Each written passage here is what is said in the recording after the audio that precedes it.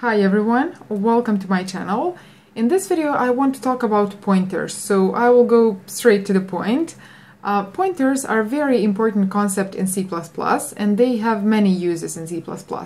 Now, pointers are not limited only to C++, they exist in other programming languages as well, but in most of those programming languages they are really hidden, they work behind the scenes, so you cannot see them and you cannot use them yourself. But in C++, you can use them and you can create your own pointers, and they can be pretty powerful if you know how to use them, but they can get quite confusing as well if you don't understand them well.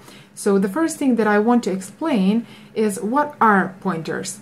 So we already have explained the concept of a variable and you should be familiar with that. So we said that a variable is just a container, so a container that stores certain value.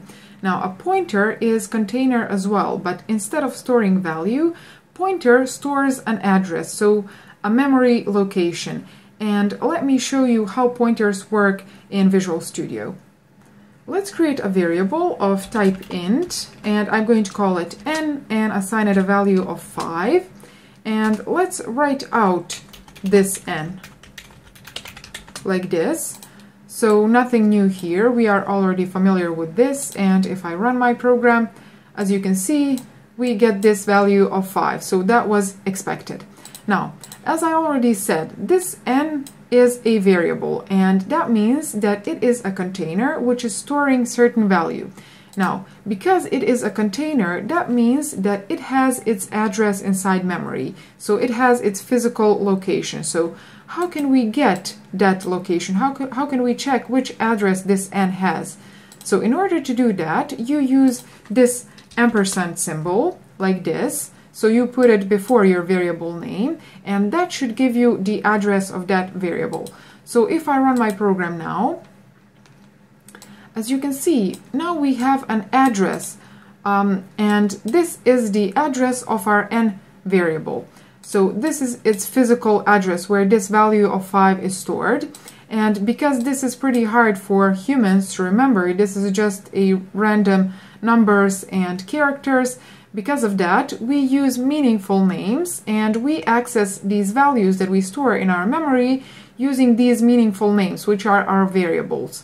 So I'm going to close this now, and what I want to show you here is I want to show you how can you create a pointer that is going to hold this address of our n variable. So in order to create a pointer, you give it a type first, so you say int, and then in order to indicate that you are creating a pointer, you use this star symbol, and then you give it a name, so let's call it ptr pointer, and I'm going to assign it the address of our n variable. So I'm going to copy this and paste it here. Okay, now our pointer is holding the address of our n variable, and in order to prove that, I'm going to write out the value of my pointer like this. So as expected, we have this first line here, which is writing out the address of our n variable, and then this second line of code is this line here, and as you can see, we have written out the value of our pointer, and that is the same address as this one here, which means that our pointer really is storing the address of our n variable. Now, you may ask, how can I access, or can I access the value that is stored on that address using pointers? And the answer to that question is yes, you can. And in order to do that, in order to access the value that is stored on this address that your pointer is holding, you have to dereference your pointer. So how do you do that? Well, let me copy this. So as you already have seen, this line of code here is going to write out the address, and in order to write out the value on that address, you dereference the pointer, and in order to do that, you add this star symbol before your pointer's name. So if I run my program now, as you can see, in this last line of code, we have the value of 5, which is actually the value that is stored on this address here. So let me show you one more thing. What I want to do is I want to change the value that is stored on this PTR address, so on this address that our PTR pointer is storing.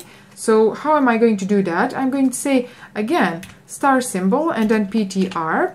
And this here means please access this memory location. So whatever I'm going to assign here is going to be stored on that memory location. And what I want to assign is, for example, value of 10, like this. So now if I copy this line of code and then paste it here, and if I run my program again, we have this value of 10 stored on this address here. And one interesting thing as well is that if we try to write out the value that our n holds now, like this, if I run my program, as you can see, our n holds the value of 10 as well, even though we have never said that n has the value of 10, but we have stored the address of our n in our pointer, and then we have dereferenced our pointer, meaning we have changed the value on that address here in this 11th line of code here. So that's why our n holds value of 10 now. One very important thing to keep in mind is that your pointer has to be of the same type like the variable that it is pointing to. So let's close this. So as I said, this integer pointer is pointing to an integer variable. So our n is of int type. And the same way would be if we created a float pointer, it would have to point to a float variable, and then char pointer can point only to a char variable, double, bool, and so on. So pointer and the variable that that pointer is pointing to have to be of the same type. Okay, so that means that if I try to change the type of this n variable to float, for example, like this, so if I say float, immediately we get an error here, and the error says a value of type float pointer cannot be used to initialize an entity of type int pointer, meaning you cannot assign address of a float type to pointer of int type. Okay, so that is the error that we have here, and I'm going to return this to int. Okay, and as you can see, that error has disappeared because now our pointer is pointing to the same type, so to the variable of the same type that that pointer has. So int pointer pointing to an int variable. One thing that beginners very often try to do is the following.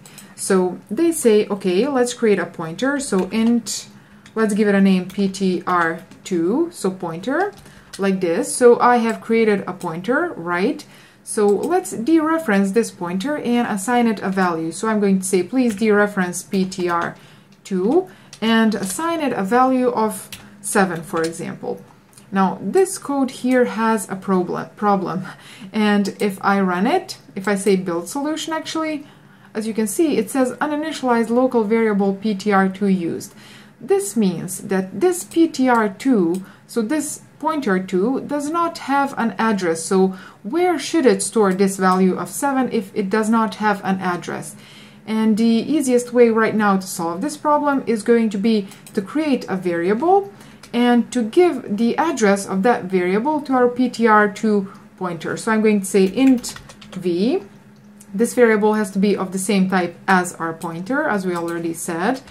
And then I'm going to say here our ptr2 is going to hold the address of our v variable, like this.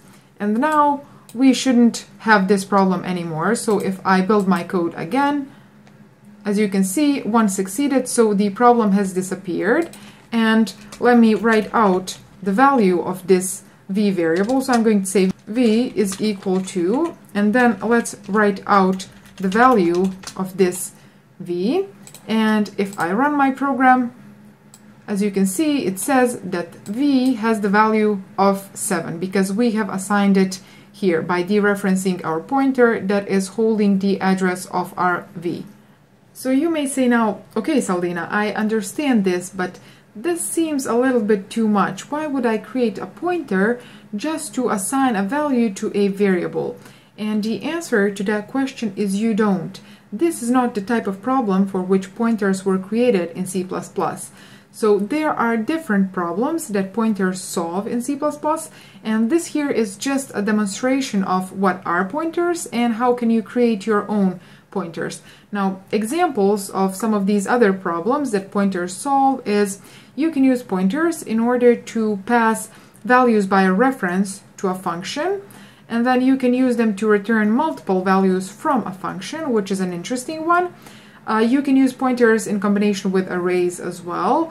You can use them for dynamic memory allocation, and then if you're familiar with OOP, object-oriented programming, you can use a pointer of a base class in order to access an object of derived class. And then there is this concept of smart pointers, which we are going to cover in the future.